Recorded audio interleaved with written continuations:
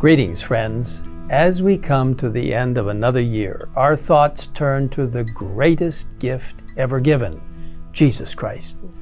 While it is true that we do not know exactly when Jesus was born, we are assured that, as prophecy foretold, he came to this earth as a babe, lived a life filled with a heaven-sent purpose, died and rose again, and is now ministering on our behalf in the heavenly sanctuary. And soon he will come again to take us home. We read in 2 Corinthians 5:19 that God was reconciling the world to himself in Christ, not counting people's sins against them. And he has committed to us the message of reconciliation. What an amazing promise-packed verse this is. God was in Christ reconciling us to himself.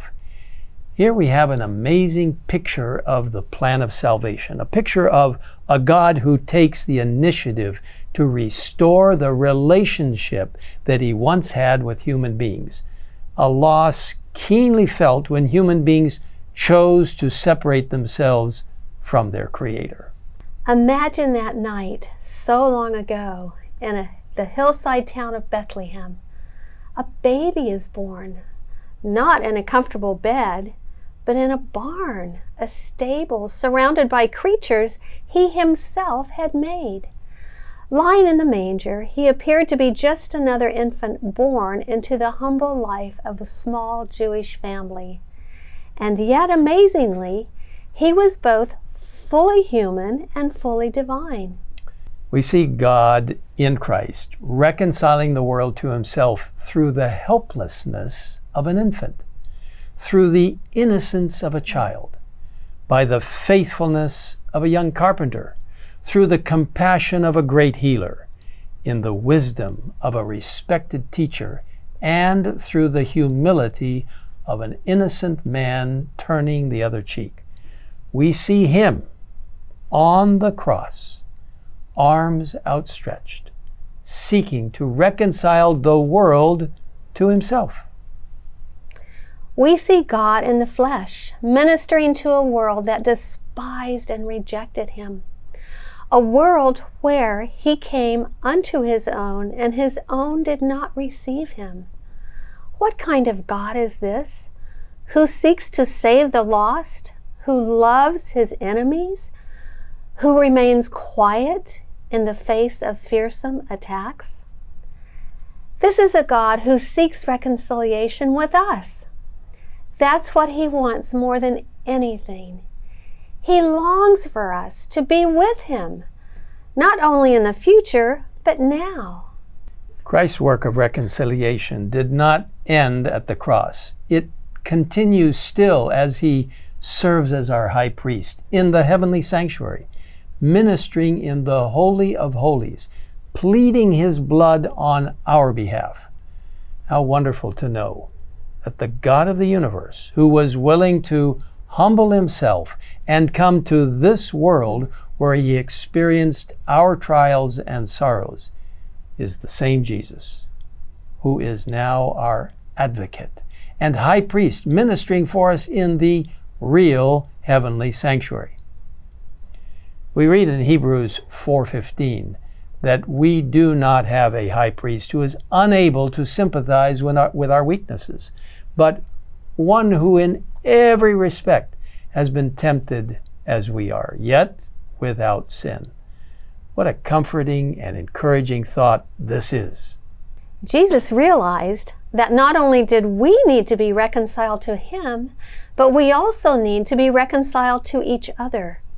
That is why he has given to us the ministry of reconciliation. We are called to this special ministry, and God has empowered us through his word of reconciliation. That is the Bible. It is through his word that we find the keys to reconciliation with one another: confession, forgiveness, hope, and healing. Whatever difficulties, disagreements, frustrations we are now facing, The Lord has made a way for reconciliation, for unity among His believers. His humble yet focused life, His selfless ministry to others, His amazing sacrifice are examples for us, encouraging us to set aside anything that keeps us from being reconciled to Him and to each other. What amazing love Christ has shown to us, and what a wonderful time this is to reflect upon His birth and gift of reconciliation. But while the warmth of the season may embrace us today, how will things be in January, when the new year has begun? Jesus tells us, "Behold, I make all things new." And that miracle of recreation, of reconciliation, is not limited to seasons. It is a free gift offered to us each day. The Lord's mercies are new every morning, wrote the prophet Jeremiah. Great is your faithfulness. How can we make certain that the reconciliation Christ offers is a real 24/7, all year long experience for us personally? By being connected to Him through His Word of reconciliation, the Bible, and by building a relationship with Him in prayer. As we take the time to read and study His Word, we will become more acquainted with His ways. And as we follow His example, we will become more like Him. Just as prophecy made clear when the time of Christ's first advent was near, we can know that the time of His second coming is almost here through the sure word of prophecy found in God's Word, especially in the books of Daniel and Revelation. As we look back at how those prophecies were fulfilled at precisely the right time, we can look forward with great hope and assurance that the few remaining prophecies yet to be fulfilled are very near. Friends, even though more than 2,000 years have passed since Jesus walked the dusty roads of Palestine, not much has really changed on this earth. Nations still oppress other nations. Young and old still get sick and die. Crime still plagues the planet. Friends, enemies, loved ones still quarrel. Yet God is the same today as He was yesterday, reaching His hand out in reconciliation, healing wounds, making people whole, offering each of us the opportunity to be united in Him. And one day very soon, angels will again appear in the sky as they did so long ago above the hills of Bethlehem.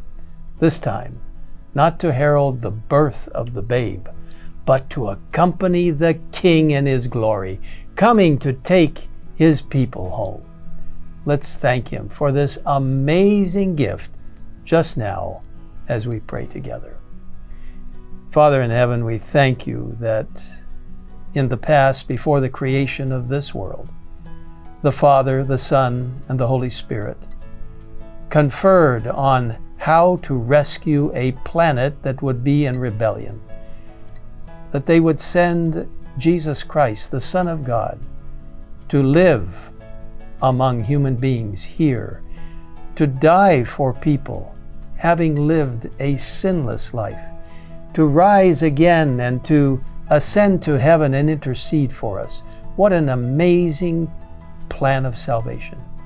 Thank You for the promise that You will come again the second time to take us home to be with You forever. In Jesus' name we ask it. Amen.